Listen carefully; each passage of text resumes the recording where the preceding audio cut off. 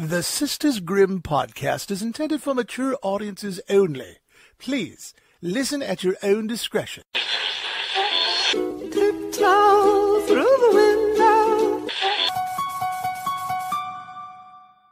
The blackest eyes, the devil's eyes. If it doesn't fit, you must acquit. The most notorious serial killer in the nation, the Night Stalker. The Boston Strangler. The Son of Sam. The infamous Zodiac Killer. What's your favorite scary movie?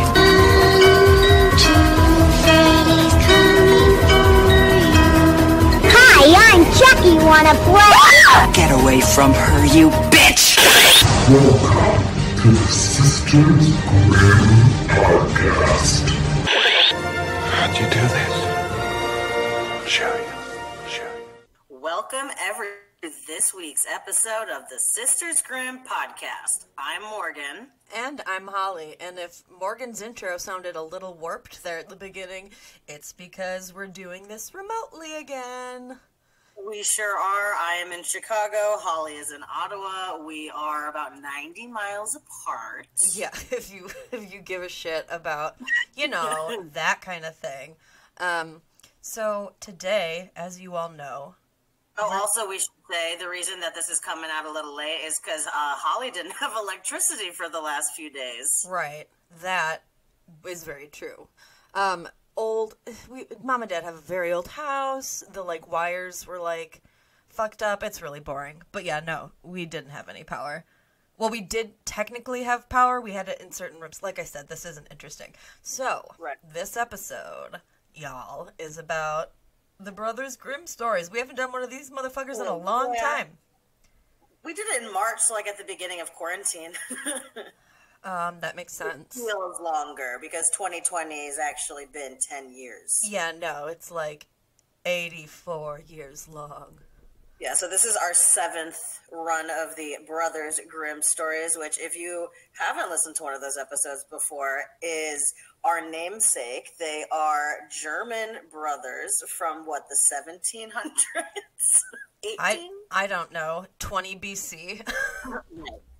And their names are Wilhelm, Jacob and Wilhelm Grimm, and that's where our name is from. So we like to honor them by telling their weird fairy tales. Right, because their stories are fucking weird. Some of them are just weird, and I felt like we had hit a wall where there were no creepy ones left. But that ain't true. But that ain't true because I know all 4. I know the 2 that you're reading also are pretty fucked. I mean, they're weird. I'm going to tell you right now that I didn't read them previous because I want my own genuine reaction to reading them live. Well, that's a good way to have not written notes. Exactly, Holly. But are they really long? Yeah. Cool. I mean, how much notes do you have on them? Not a lot, but probably less than it takes to read a story, but who cares? We're both doing it 2 different ways. You're getting it up the times in which these took place. What notes do you have? I'm summarizing if I were giving a book report at school. But no, it's cool. I'm not. No, I was actually thinking that before people will get an understanding for how these are written because sometimes the wording in these is weird. That's usually all I've done. Right. We do things. Summarize. I just give them the full sip, if you will. Okay. Well, then, how about? Holly's afraid. I'm not worried, and Morgan doesn't like it when they're over an hour and a half. Is that true? I was happy with. I'm glad the 31 was 2 hours. That's fine. Love that. Right. So since you are telling the stories, how about we end on yours? Okay, work. So that means I will go first. Sounds good. Okay, so tell us what your first story is. Yeah, let's just fucking get right into it. So my first story is called "The 3 Snake Leaves." Did you not look up the German names for these? Morgan's face. I mean, you don't have to. I was just curious. I should know snake in German. You should know snake in German. Schlange. Schlange? literally schlonga. Do you think that's where they got schlong for dick? Because it's a snake? Yes. Okay, so the 3 schlong leaves. They're dry schlonga. Yeah. Cute. So, there was basically this poor family, and the son decided he was gonna leave to go make some money. His dad was, like, really, really sad, and the son ended up joining the king's army, and during a battle, like, everyone, like, retreated, basically. They, like, ran away, except for him. And so the king was like, you are a badass, thank you so much. Here's all of these treasures. I don't know what treasures would have been back then. I'm guessing just, like, different gold things. Honestly, I'm thinking gold, frankincense, and myrrh, if I'm being completely honest with you. I don't know what treasures would be back then. Well, like milk, eggs, and butter. Probably. So... like bread. Exactly. So, he probably also would have offered this young man his daughter, but she was a little quirky. She had high standards when it came to men and said she would only marry someone who agreed to the condition that if she were to die first, they had to be buried alive with her. She was like, if he loves me, he'll do it. So she was, like, very beautiful, but, like, this thing that she had with her spouse being buried alive with her was a little off-putting to some men. Right. But this son who was in the army, like, simped so hard for her. He was like, fucking, yeah, dude, let's go for it. I don't care. So they got married. He's now called the Young King. And she's the queen. And everything is going great, but then she got really sick, and no doctor could save her, and she died, and then the young king was like, oh no, I totally fucking forgot I forgot what our relationship hinges on. So he tried to escape, but they were like, you know the rule. So he got buried in this, like, mausoleum burial thing with the now dead queen. But they weren't complete assholes. They left him 4 loaves of bread and 4 bottles of wine, and then when that ran out, he would die. So they let him... like, we're living in this hole for, like, a week and a half. Right. Or longer. Yeah, I would be like, I'm good. So, like, he was eating, like, sparingly, like, trying to really make it last. And one day, he was, like, sitting on the ground, and he looked in the corner, and this snake, like, slid out, and he approached the queen's body, and the king, like, thought it was gonna, like, bite her or something. I don't know. And he was like, no, fuck that. And so he cut the snake up into 3 pieces. And then a second snake came out, and he saw his dead friend. He went back to the corner to get something, and he brought back 3 green leaves in its mouth. All of this just sounds really funny to me. Just a snake seeing his friend, being like, oh shit, going back, and then coming out with leaves. So he put a leaf on each piece of the dead snake, and it came back to life, and then the 2 snakes slithered off, and they left the leaves behind. So then the young king was like, I've got an idea, and he put the leaves on his dead wife. She came back to life, and was like, oh god, where the fuck am I? And the young king was like, it's cool, baby, I brought you back to life with these leaves. And so they, like, started yelling and pounding on this, like, tomb so that they could get out. And eventually they opened the door, and the king was like, oh my god, hey!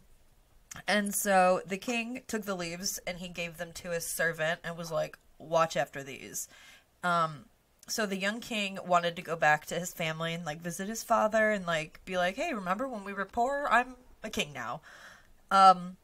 So they got, the young king and the queen got on a ship to go visit his father. But the queen, like, ever since she, like, came back from the dead, she, like, lost all love she had for her husband. And so when they're on the boat, she's like, I don't want to be with this dude anymore. So with the help of a skipper, they, like, threw the young king overboard while he was sleeping.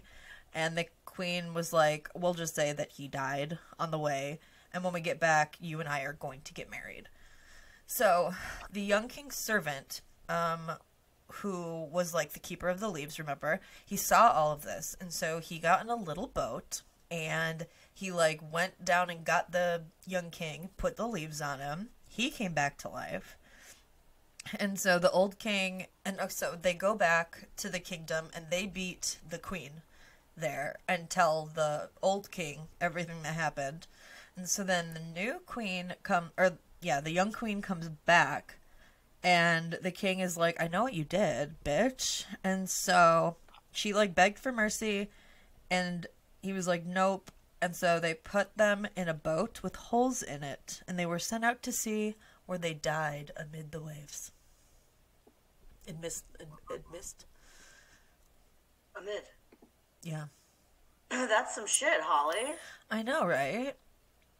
That was weird. Not necessarily scary, but definitely like.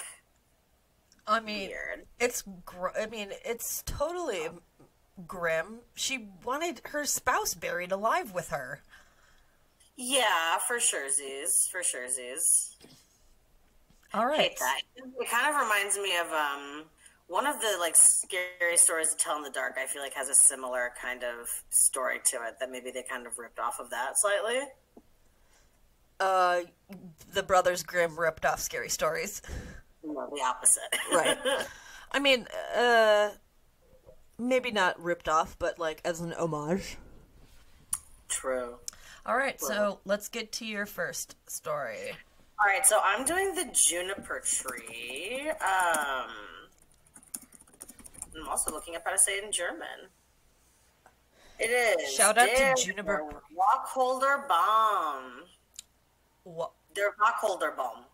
Cute. I'm guessing. Is balm tree? I think so, yeah. And then Wacholder must be juniper. Because I'm like O Tannenbaum. Oh, Christmas tree. Oh my god, absolutely, Holly. Oh my god, LOL, I'm so smart. Okay, so here's the gig, sis. Long ago, at least 2,000 years. And this was back then, so this shit's old. So the year 20? So the year 20. Yeah, the year 2. No, 20. There was a rich man who had a beautiful and pious wife. Pious, I think that means she was, like, good and pure. Love that. Okay. And they loved each other dearly. However, they had no children, which back then meant not great. Well, they wished very much to have some, and the woman prayed for them day and night, and they didn't get any, and they didn't get any. Literally. It says it twice. They got some because they were trying. This sounds like the story of Abraham and Sarah. Keep going. In front of their house. Oh, by the way, just to correct myself, pious means devoutly religious. So she was a very religious woman. For sure. So in front of their house was a courtyard where there stood a juniper tree. One day in winter, the woman was standing beneath it, peeling herself an apple, and while she was thus peeling the apple, she cut her finger. Ouch. And the blood fell into the snow, which everyone knows means shit's about to fucking go down. You know what I mean? Oh, no. When Earth takes on your blood, it's usually not like a good thing. Never let your blood fall on the earth. Right. Oh, said the woman. She solemnly looked at the blood before her and was most unhappy. If only I had a child as red as blood and as white as snow. And as she said that, she became quite content and felt that it was going to happen. Why wouldn't she, you know? Right. Then I feel like we did this one, maybe. What? I said, not that I'm hearing this, I feel like we may have done this one, but keep going. I do not remember this shit at all. Okay. When she went into the house, then she went into the house. A month went by, and the snow was gone. And 2 months, and everything was green. And 3 months, and all the flowers came out of the earth. And 4 months, all the trees in the woods grew thicker, and the green branches were all entwined in one another. And the birds sang into the woods, resounded, and the blossoms fell from the trees. And then the 5th month passed. Cool. And she sat beneath the juniper tree, which smelled so sweet that her heart jumped for joy, and she fell on her knees and was beside herself. And when the 6th month was over, the fruit was thick and large. Gross. That sounds disgusting. And she was quite still. And after the 7th month, she picked the juniper berries and ate them greedily, and then she grew sick and sorrowful. So it's been a whole. This sounds like 2020 for me. You know what I mean? So she ate She ate the berries and got clinical depression. She got sick and also sad. So sick and sad. So then the 8th month passed, and she called her husband to her and cried, and she said, "If I die, then bury me beneath the juniper tree."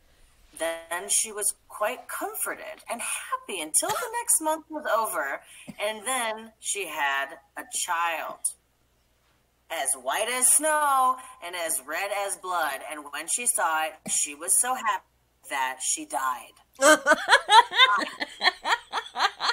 Sorry. I'm sorry. You know, I'm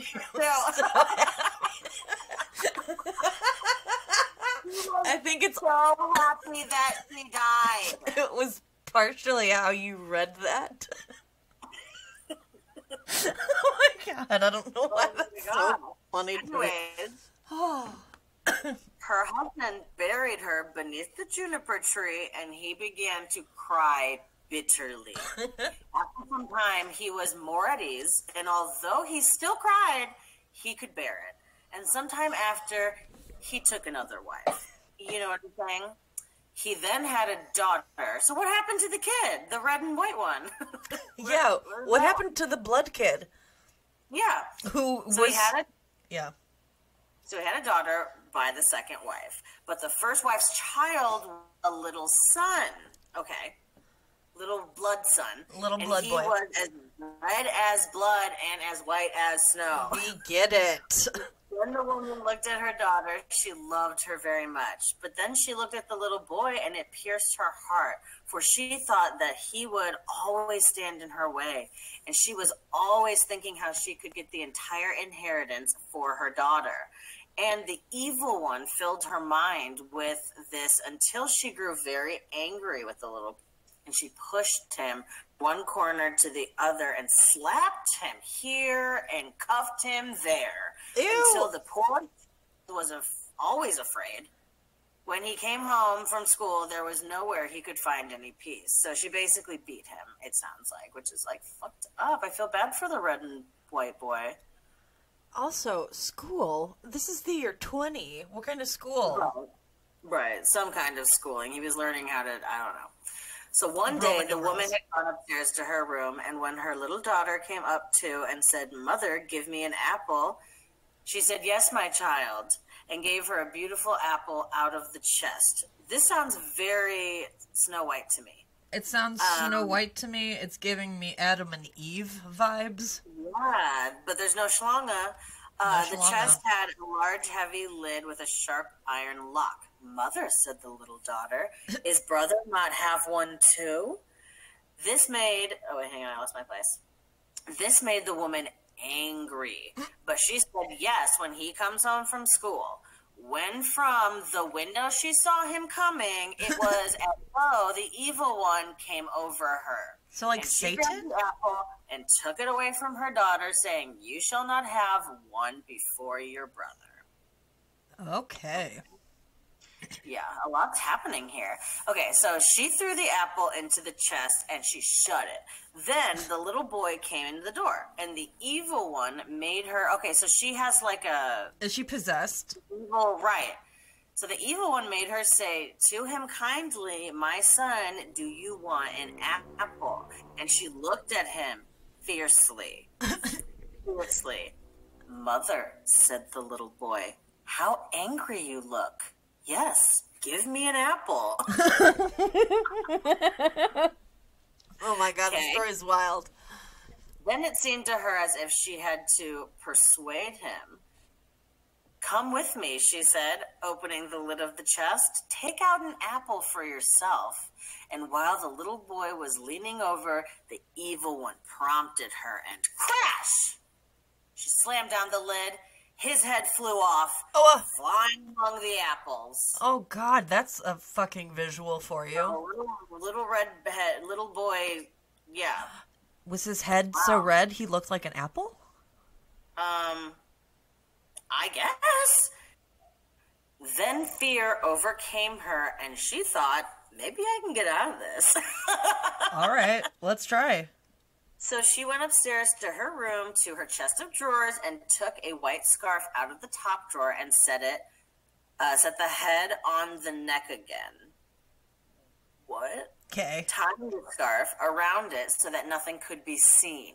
What happened to her? Okay, so she... Oh, I'm the little boy. Yeah, no, she was, like, trying to make it seem like, no, he's okay. Holy shit, okay. That's fucked up. Set him on a chair in front of the door and put the apple in his hand. Creepy. This reminds me of the house that Jack built. After this, Marlene came into the kitchen. I think that's the little girl. We're just now learning her name is Marlene. Cool. So Marlene came into the kitchen to her mother, who was standing by the fire with a pot of water, hot water, before her, which was stirring around and around. Okay.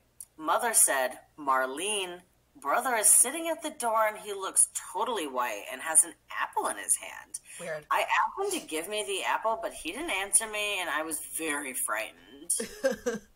Go back to him, said her mother. The mom's so fucked up. And if he will not answer you, then box his ears? I think that means punch him in the head.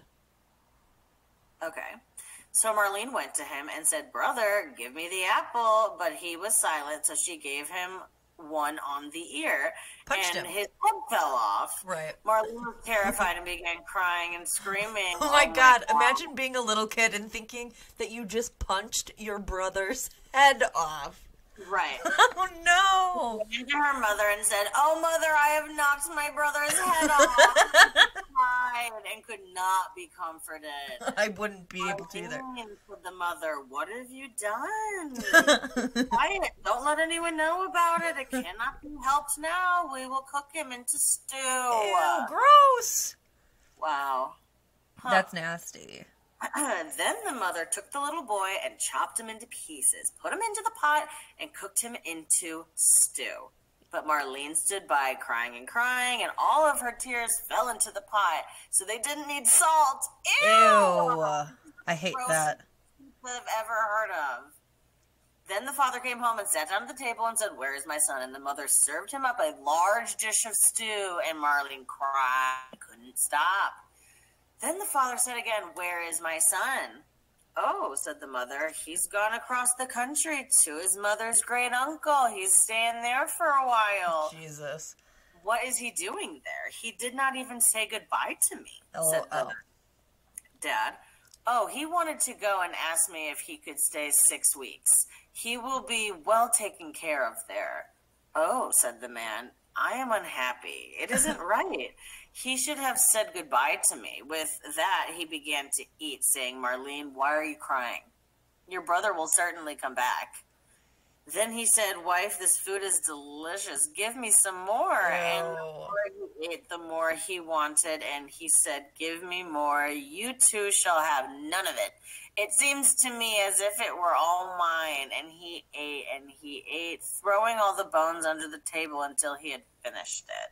He ate the entirety of the soup. All of Marlene's tears. All of his son. That's so fucking disgusting. Marlene went to her chest of drawers, took her best silk scarf from the bottom drawer, and gathered all the bones from beneath the table and tied them up in her silk scarf, then carried them outside the door, crying tears of blood. She then laid down beneath the juniper tree on the green grass, and after she had put them there, she suddenly felt better and didn't cry anymore. Then the juniper tree began to move. The branches moved apart, then moved together again, just as if someone were rejoicing and clapping its hands. At the same time, a mist seemed to rise from the tree, and in the center of the mist, it burned like a fire. And a beautiful bird flew out of the fire, singing magnificently, and it threw high into the air, and when it was gone, the juniper tree was just as it had been before, and the cloth with the bones was no longer there, Marlene, however, was as happy and content as if her brother were still alive, and she went merrily into the house, sat down at the table, and ate, which I'm assuming she ate her brother, but I don't know. That's fucked up. Here's more. Then the brother blew away and lit on a goldsmith's house and began to sing. My mother, she killed me. My father, he ate me. My sister, Marlene, gathered all my bones, tied them in a silken scarf, laid them beneath the juniper tree. Tweet, tweet, what a beautiful bird I am. What the fuck? The goldsmith was sitting in his workshop making a golden chain when he heard the bird sitting on the roof and singing the song. He thought it was beautiful. He stood up, but as he crossed the threshold, he lost one of his slippers. Oh. However, he went right up the middle of the street with only one slipper and one sock, and he had his leather apron on, and in one hand he had a gold chain, and in the other he had the tongs, and the sun was shining brightly on the street. He walked onward and stood still, and there's a lot just about the bird, basically. Yeah. We don't have to get into it. It's a lot. Right. It's a lot with the bird. Basically, yeah. I get that. So that's basically it? It's basically it, yeah. There's just some more singing, and then the guy's just kind of like, what the fuck? You know? Yeah, I realized that I was, during the, Morgan and I took a little second, and I was thinking that maybe I would read my second, but it's long, and there's a lot of, like, repetitive shit like that, too, so I'm just going to read my notes, but maybe I'll just read them a little more lively. All right. Yeah, I like telling a story, you know? Right. So anyway, that was the Juniper Tree, y'all, or Dare Walk Holder Bomb. Yeah, hate that. Hate the mom. That was really probably one of the most disgusting ones we've ever done. Gross. Yeah, yeah. Hating it. So, I thought we were going to do all of yours and then all of mine, but I think we forgot. But anyways, do you want to go now? Yeah. No, I was thinking back and forth. LOL. So, my next story is The Goose-Girl. Oh. There was an old queen, and her husband had been dead for many years, but she had a very beautiful daughter. And when the daughter was old enough to marry, the queen sent her away to a distant kingdom to meet her new husband. But the queen also sent with her a handmaiden, and they traveled by horse. And the princess's horse, Falada, could talk. Work. So the day the princess left, the queen put her fingers, or cut her fingers, and took out a small white cloth and let 3 drops of blood fall on it. Then she gave it to her daughter and was like, hold on to this. It will help you in the future. So, after traveling a while, the princess became very thirsty, and she asked her handmaid she told the handmaiden, to get her a cup of water from a nearby stream. But the handmaid was basically like, do it yourself. I'm not your servant. So the princess was like, ugh. But she was so thirsty, so she, without her cup, drank from the water with, like, her hands. Okay. So the cloth spoke to her. The cloth that her mom had bled on obviously spoke, and said that if her mother had seen her doing this, it would break her heart. But the princess was humble, so she was like, whatever. And she got back on Falada, and they kept going. So, again, the princess was like, I'm super thirsty, and apparently she was so thirsty she completely forgot what happened the first time and asked her handmaid if she would get her some water. The handmaid was like, no, and so the princess was drinking from the stream, but this time she accidentally dropped the cloth into the water without noticing it. And losing her cloth, she became weak and powerless. And so the handmaiden ordered her to switch horses because she wanted to ride Falada. And she ordered the princess to switch clothes with her. And if the princess told anyone, she would kill her. She had to swear not to say anything. But Falada, who could talk, by the way, saw everything and thought, okay, I'm going to remember this for later. So they got to the kingdom, and the handmaiden met the prince. They got married, obviously. And she was like, hey, husband, I found this girl on my way here, and, like, can she have some work? And then the king was like, yeah, totally. She can, like, tend to the geese with this little boy named Little Conrad. So, that's his name. Little Conrad. Little Conrad. So, the fake princess said to her new husband that she wanted Falada, the horse's head, cut off because Falada was really rude to her on their trip. Okay. So she asked for this dude called a knacker. I don't know what that is, but she ordered him to cut the horse's head off. And as he was on his way, the real princess stopped him and gave him a piece of gold and told him that she knew this horse and asked him if he would nail the horse's head to a gateway that she passed every day so that she could see him at least one more time. And the knacker was like, yeah, you got it. And so he nailed the dead horse head to the gateway. So not only could Falada talk when he was alive, but could also talk when he was dead.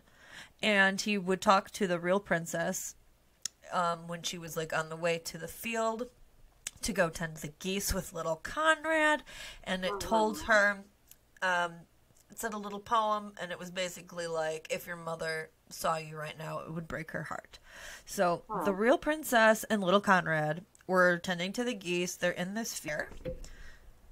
And so she is like, stop doing that. And so she like said a little spell that made his hat fly away, so he would have to go chase after it. And then while he was chasing after his hat, she would put her hair in a braid. And when he would come back, he would be really mad because he wanted to steal pieces of her hair. So eventually, little Conrad, that is, told the king that he didn't want to work with her anymore because she made him angry. The king was like, well, why are you so mad at her? And the king follows little Conrad and the princess, and he hides in a bush, and he sees like everything that happens. And afterwards, he asks the real princess why she does that. And she was like, I can't tell you because I swore I wouldn't. And he was like, okay, if you can't tell me, tell this stove. So the princess got in the stove and started explaining what happened. The king was just outside of the stove, and so he heard everything that happened. And so when she got out, he was like, I heard everything that you said. Put on all of these royal clothes, and we're going to go fix this. So then they found the prince and told them that he was married to an imposter, basically. And he was like, okay, cool, I'll marry this girl instead. And so they planned on having this really big feast to announce it. So at the feast, on one side of the king is the real princess, and on the other side is the handmaid. Should be put inside of a barrel that is studded with nails. And then the barrel should be dragged or drug behind horses through town. And the king was like, all right, you said it, and we know what you did, so that's what's going to happen to you. And so she got stripped naked, put in the barrel with nails, and got dragged behind a horse. And then everyone else lived happily ever after. OMG. I know, right? I thought that was pretty fucked up. She sealed her own fate. She should have been like, they died of old age. For sure. All right, so let's hit them with the last story, Morgan. All right, Holly. So this one is The Robber and the Bridegroom. Wait, what was your story called? The Goose-Girl. Looking up what it means in German. Morgan's looking up what it means in German. Deutsch. Die Gänsemarkt. Nice. Cool. And then mine is The Robber Bridegroom. Bridegroom just means groom. The groom. Hang on. In German. Morgan's looking up what it says in German. Der Rauber Braudegam. Der Rauber Braudegam. Totally. Der Rauber Braudegam. Okay, so here it is. Once upon a time, there was a miller who had a beautiful daughter. When I was reading this, it was just like, for some reason, I'd been watching a shit ton of TikToks, and so I was just like picturing some girl like explaining this being her life on TikTok. Oh my god. That as I'm explaining it, if that Okay. We'll make it. I'll put myself in that frame of mind right now. So he had a beautiful daughter. When she came of age, he wished that she was provided for and well married. But it's also obviously not written like, you know what I mean? Okay. I do. He thought, if a respectable suitor comes and asks for her hand in marriage, I will give her to him. Not long afterward, a suitor came who appeared to be very rich. And because the miller could find no fault with him, he promised his daughter to him. The girl, however, did not like him as much as the bride should have liked her bridegroom. And whenever she saw him or thought about him, she felt within her heart a sense of horror. One time he said to her, "You're engaged to marry me, but you never once paid me a visit." The girl replied, "I don't know where your house is." They're engaged. And then the bridegroom said, "My house is out in the dark woods." That's not scary. Creepy. Looking bridegroom said, "Next Sunday you must come out to me. I have already invited guests. I will make a trail of ashes so you can find your way through the woods." I'd be like, no, do it a less creepy way, This please. sounds awful. I'm not doing this. When Sunday came and it was time for the girl to start on her way, she became frightened. Although she herself did not know exactly why. I think we know why. This is scary. Yeah. In order to mark the path, she filled both her pockets full of peas and lentils. Cute. At Hungry. the entrance of the forest, there was a trail of ashes, which she followed. But at every step, she threw a couple of peas to the ground, to the left and to the right. She walked almost the whole way until she came to the middle of the woods, where it was the darkest, and there stood a solitary house. She did not like it because it looked so dark and sinister. She went inside, but no one was there. It was totally quiet. Suddenly, a voice called out, "Turn back! Turn back, you young bride! You are in a murderer's house!" Oh, no. I looked up and saw that the voice came from a bird, which was hanging in a cage on the wall. That's horrifying. That is scary. Again, turn back, you young bride. You are in a murderer's house. LOL. Then the beautiful bride went from one room to another, walking through the whole house, but it was entirely empty, not a human soul to be found. Finally, she came to the cellar. You'd think you would leave after that happened. Yeah, no? that's like a big red flag. Unless it was a parrot, like, mimicking something, I would assume this bird was magical and telling me, like, leave. Exactly. Anyways, she walked through the whole house, but it was entirely empty, not a human soul. Finally, she came to the cellar. A very old woman was sitting there, shaking her head. "Could you tell me," said the girl, "if my bridegroom lives here?" "Oh, you poor child," replied the old woman. "Where did you come from? You are in a murderer's den. You think you are a bride, soon to be married, but it is death that you will be marrying. Oh, shit. Look, they made me put a large kettle of water on the fire. When they have captured you, they will chop you into pieces without mercy, cook you, and eat you. And they are cannibals. If I do not show you compassion and save you, you are doomed." What is up with all your stories in cannibalism?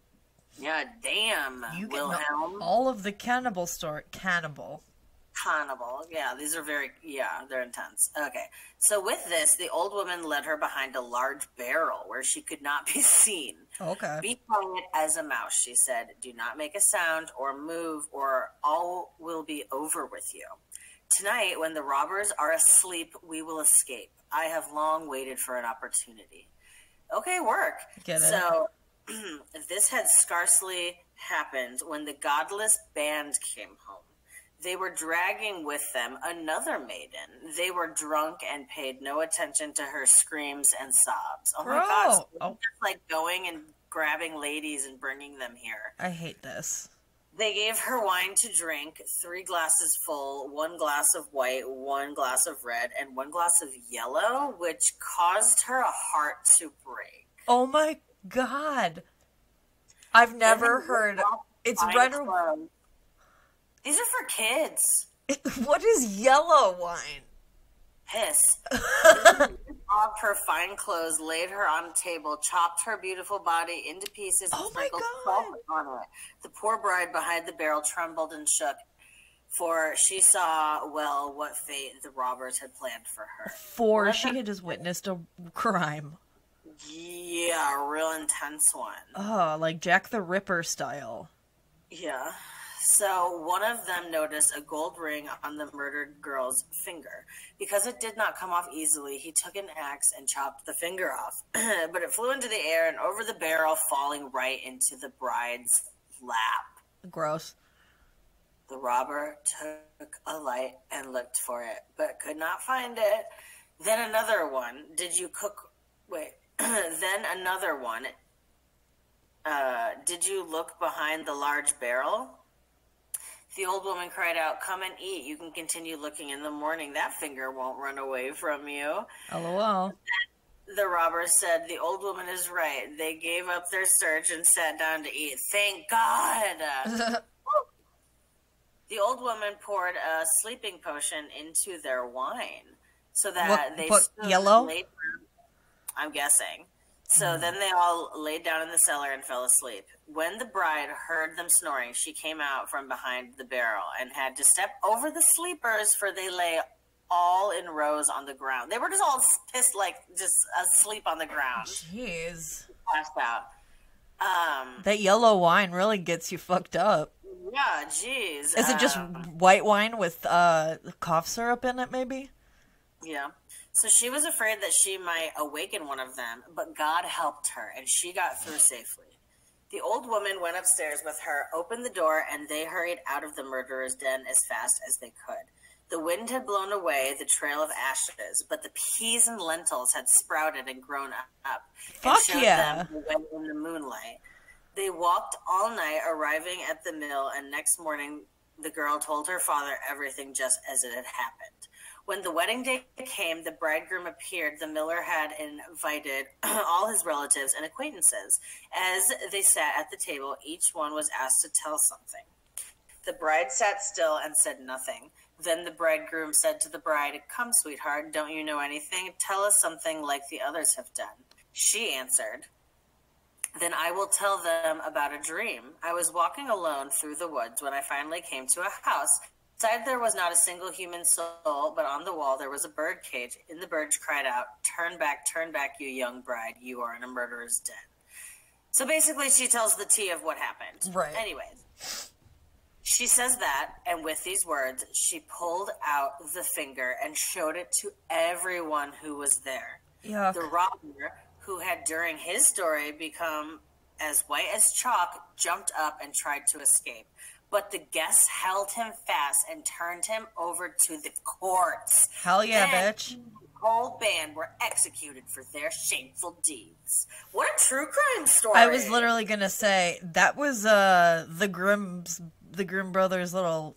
That was like a true crime, yeah. Yeah. Oh my god, Der Rauber. Oh, they actually say it in German at the bottom of every. Cute. Well, that's really so. That was cool. Der Rauber gown. That was fucked up. Yeah, yours were really fucked up. She witnessed a horrendous crime, and then this nice old lady saved her life. I know. That literally. She's gonna write a book, and she's gonna be a New York Times bestseller. Literally, I mean, I feel like I've watched a Cold Case episode very similar to that. Wow. Yeah. Those were some crazy stories, y'all. How smart with the lentils and peas, bitch. Because, that ash is just going to whoop up into the, I knew that was a bad idea the second he said it. Yeah. Wow. Anyways. So, that has been the episode, y'all. That's it, y'all. And, we're happy. It's November, but it's basically December, which means Christmas is just around the corner, everybody. And so I'm telling everybody to go on Peacock and watch P2. P2? Oh my god, I was wondering where you were going with that. P2 is on Peacock, and it's a great horror film that you don't realize is a Christmas horror film, and it's great. Well, then, I'm going to tell everybody to go on your streaming device, download Tubi, and watch the Sonic the Hedgehog Christmas special. Is that good? It's not bad. Right. Okay. Well, work. Totally. We love that. We love you guys, and we love the Brothers Grimm, even though they're fucked up. Gotta love people who are fucked up sometimes. Totes.